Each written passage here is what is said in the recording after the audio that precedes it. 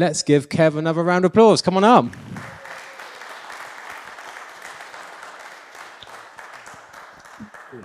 That chair might break. Why don't you go in this one? I'll take the hot seat. It's going to be repaired. It is, yeah. You have to make love to it. You have to put it very close to your mouth. So, Kevin, tell us who you are and what you do. My name is Kevin Haggarty. I'm a GP. I've been a GP in Weston for 34 years. So quite a while. 34 years. Yeah. That's nearly as long as I've been alive. Yeah. Sorry. That's fine. Yeah. And how did you get into being a GP? Ooh, that's a long story. But I got into being a GP because when I was at medical school and we qualified and I was working on wards, what I really liked about working on the wards was getting to know the patients. And in most specialties, you don't really get to know them properly. But general practice, I've been here so long, I've known several generations. It's just lovely. Fabulous. And GP surgery, is it in Weston? Do you see any of your patients here? Probably 168 is where I work. It used to be, I used to work at Longton Grove, which is a little Victorian building, which we then moved into the big building. Yeah, fabulous. And what is it about being a general practitioner that attracted you to the role? Why have I become a GP? Yeah. Yeah, as I say, I just love the continuity, getting to know people, following them through and helping them. It is a stressful job at times, but it's a lovely job. Yeah. There aren't many jobs where most people are grateful for 10 or 15 minutes of my time, especially nowadays. So it is a rewarding job. But, yeah. Indeed, brilliant. And tell me how long you've been a part of St. Paul's. Is that 34 years or a bit less? But it's quite a long time, probably 15 years I've been coming. Okay, and who's your favourite vicar? I love them all. Turn his mic off. Very good. You shouldn't answer that question. What attracted you to St. Paul's? Was there anything? I was going to the village. I live out at Lymsham, which isn't far. And I was going to that church for a while. And then I was attracted really for the preaching, I think, more than anything else. And a few people from Lymsham were coming here, so I came with them. Yeah, who else we've got in Lymsham? We've got Dennis, the Rainers, haven't we? The Trats, yeah. Yeah, I'm sure the local vicar is grateful to me that they leave there and come here. Anyway, it's one kingdom, we'll say that, one kingdom. And are you married? Do you have children? Are you... I'm married, I've got 4 children, all grown up, 3 boys and a girl. Yep, and what do they do? The eldest is a criminal barrister in Bath. The next one's an accountant. Yep. The third is a music teacher. Wow. And the fourth, who's Megan, is a doctor. There we go. Fantastic. So you didn't put them off being a doctor? Well, the first 3 we did. And the 4th slipped in. Yeah. Gosh.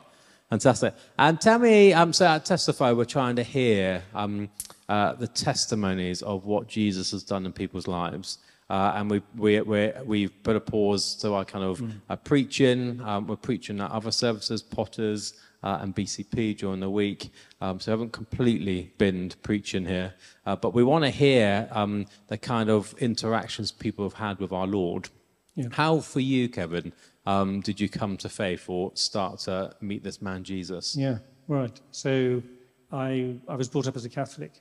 So from a babe in arms, I went to church every Sunday and would have heard the gospel preached or read. But I believed in God, but I would hardly ever, well, I wouldn't read the Bible.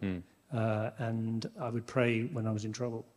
And then I went up to university, and several people knocked on my door. And they were Christians, and they were inviting me to meetings. And I'd say, look, I go to church on a Sunday. And 1 or 2 of them would say to me, but do you know Jesus? Oh. And I thought, And the other thing about them, they seem to have something about them, some joy and something there. So I went back at Christmas time and I started thinking about that. And I'd been given a Gideon Bible. I don't know if they still give them out. They do, yeah. New Testament and Psalms. So I rummaged and found that. And I took that back with me to university in the 2nd term and started reading it. Very much thinking, I want to know if it's possible to know God, know Jesus. And starting in Matthew's Gospel, wonderful lines, seek and you'll find, ask and you'll receive. So as I read, I believed more and more, and at some point that belief turned into faith, and the Bible just came alive. And I could truly say I knew Jesus. Fabulous. Sometime in the second term. More than that, I fell in love with Jesus. I wrote a letter to my sister saying, I don't know, this is amazing, but I have fallen in love with God. And, you know, I wrote this letter. It was that dramatic. No, fabulous. And then I started going to a Baptist church. My family couldn't really understand. I'd gone off to the Moonies, I think.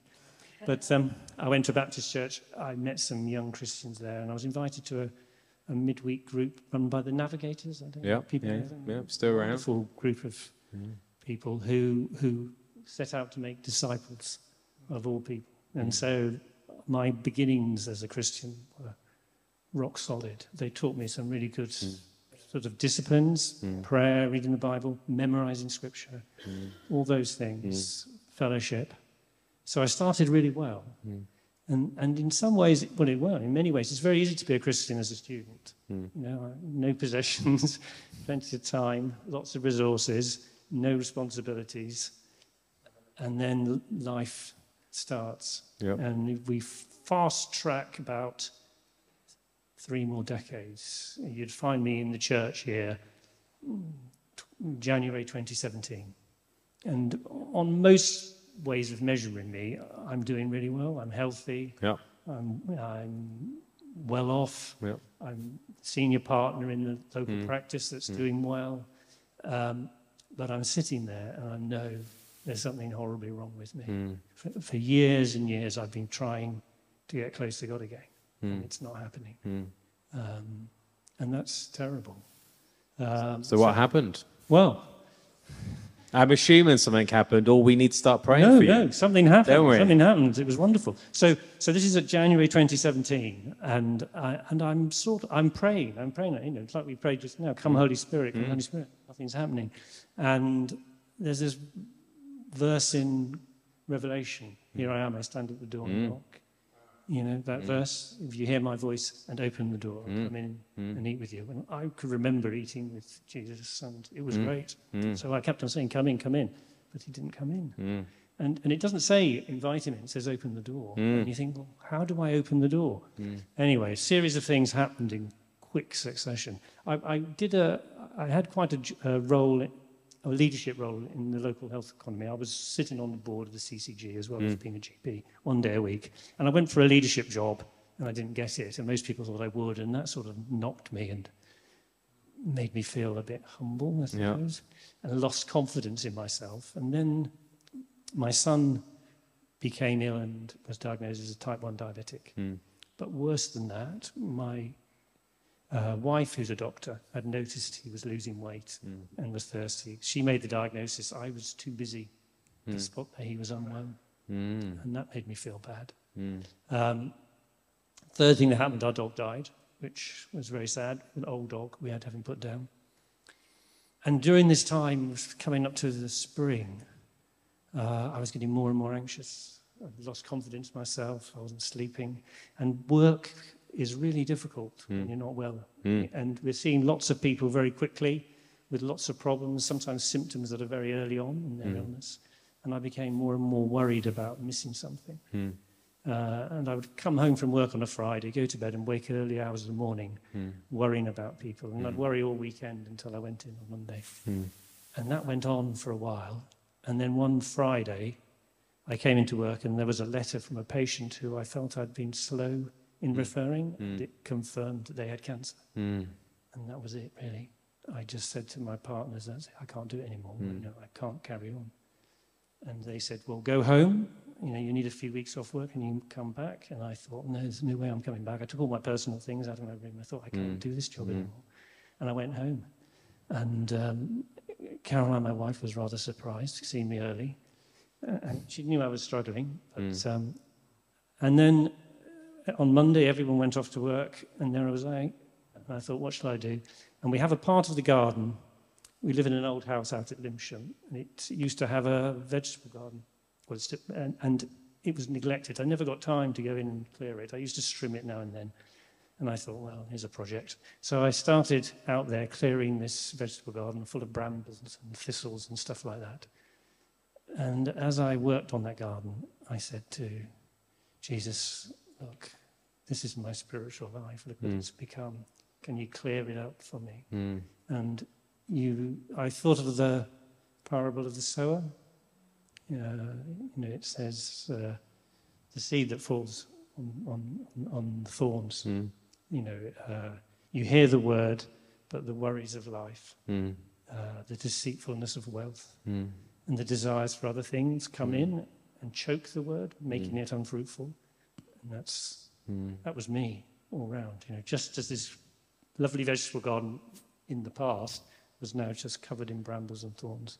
That was me. And I said, Lord Jesus, can you clear this up? Can you make good soil out of this?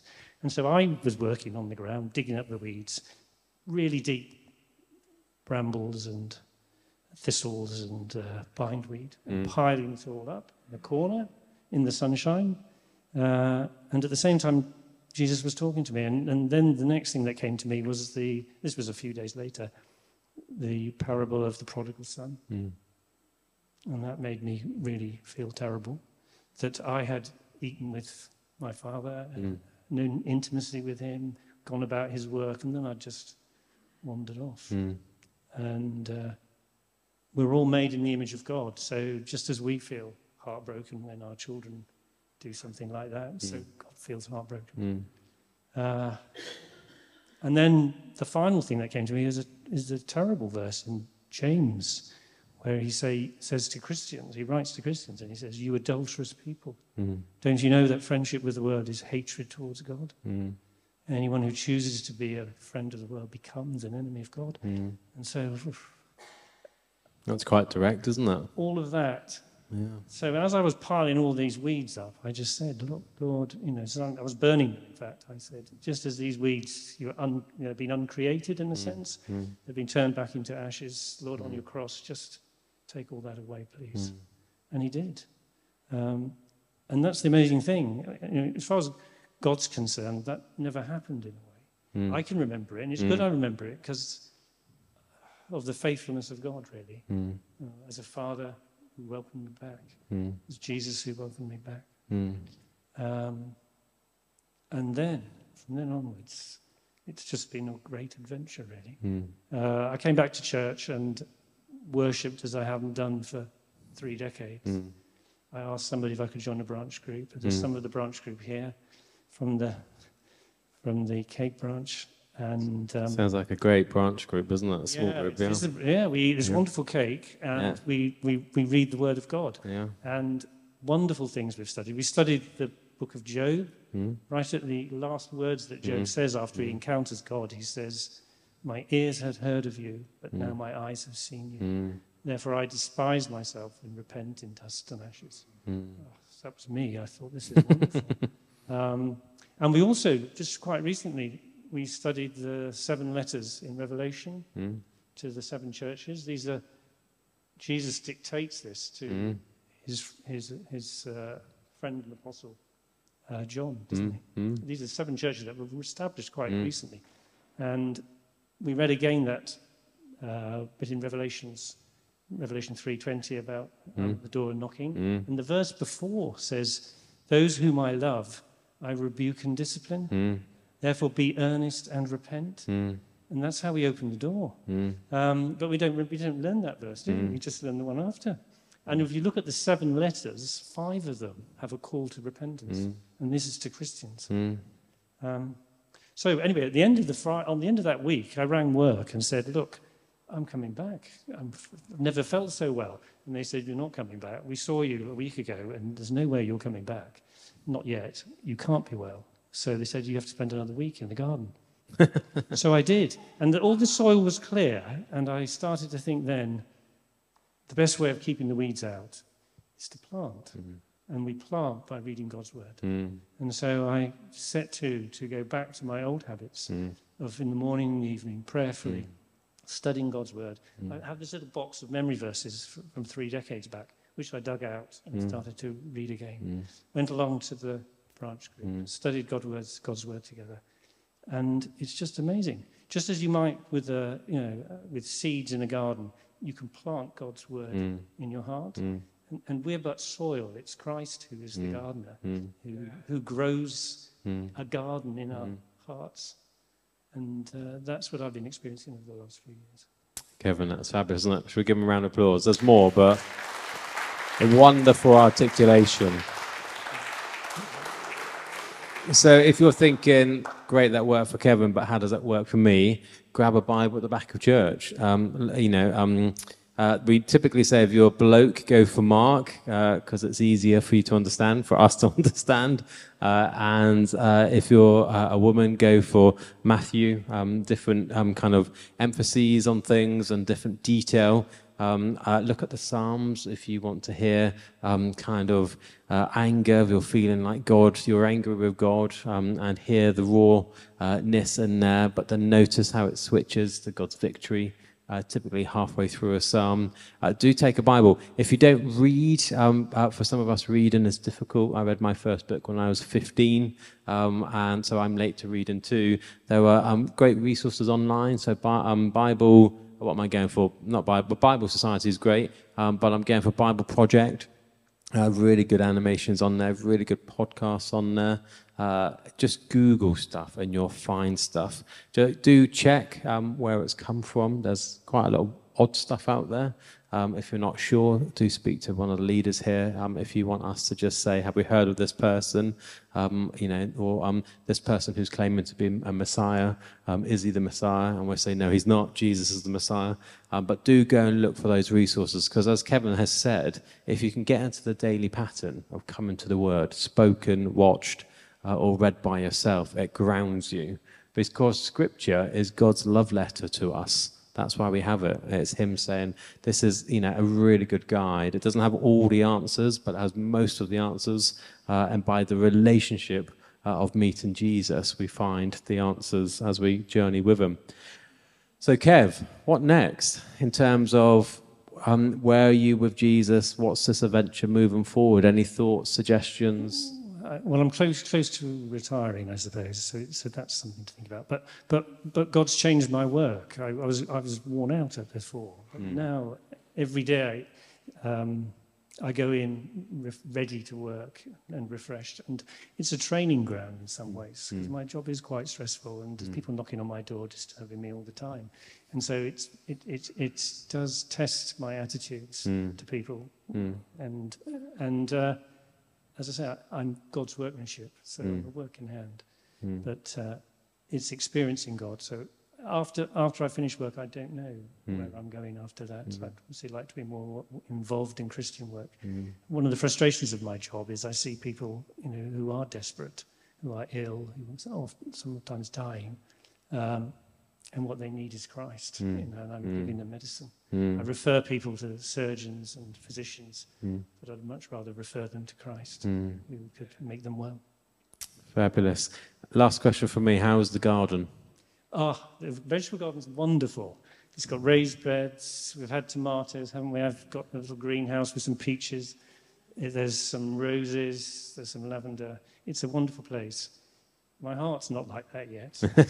It's got a long way to go, but it's just when I'm in the garden, it's in fact the best place to be in the garden house. We entertain guests there as well, and that's what I want my heart to be like. Fabulous. Is there any chance you could take a photo and send it in so we can share it? Yes, I could do. Would people like to see a picture of the garden? Yeah, it'd be lovely, wouldn't it? Okay. Great. Can I pray for you, and would you then pray for us? Is that okay? Yeah. Fantastic. Let's pray for Kevin. Loving God, we do thank you for the gift of Kevin, for all that he brings, for all that he does. Lord, thank you for the honesty that he has shared tonight on where he was with you, how he perhaps was going his own way, but you never walked away. You only ever walked closer to him. Lord, thank you for that garden, that you met him in creation and you brought him back to the Creator, the one who created him and loved him and does love him for eternity. Lord, we pray that he will know your love today. And Lord, as he goes back to his busy week, looking after people, Lord, thank you for the gift that he is. And Lord, thank you for the gift that he is to this church. So we pray and bless it upon him in the name of the Father, the Son, and the Holy Spirit. And we ask you to bless him and to walk with him each and every day. We know you will. We thank you for him. Amen.